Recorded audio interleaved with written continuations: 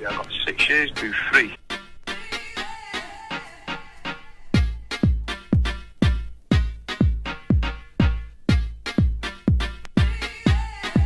But the person who's uploaded that video, I can assure you, has never, ever, ever even fought a rugby player, or let alone gone out and fought an official bare-knuckle fighter. But what I'm saying is, rather than making mockeries of them videos, I was his ally. I was back to back with him.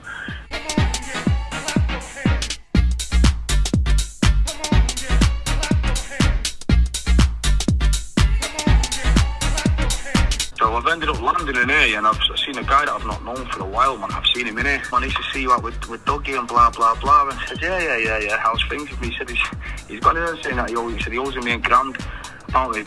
Apparently Dougie took a Rolex off this kid every time he's ringing him. He won't turn up with the money, and he'd owe him $8,000 and leave it weeks and weeks and weeks and turn up with $1,000 and ignore the phone.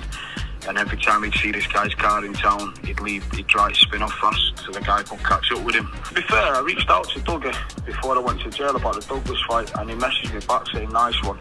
And then I had a missed call of him 2 days before I was in court, and I answered that, so I phoned him back. I had a call catcher, I rang him back. He was on his way to London to that film premiere with Terry Stone and that The Rise and Fall of the Foot Soldier. So he said to me, he said, Dean, I said, what are you doing?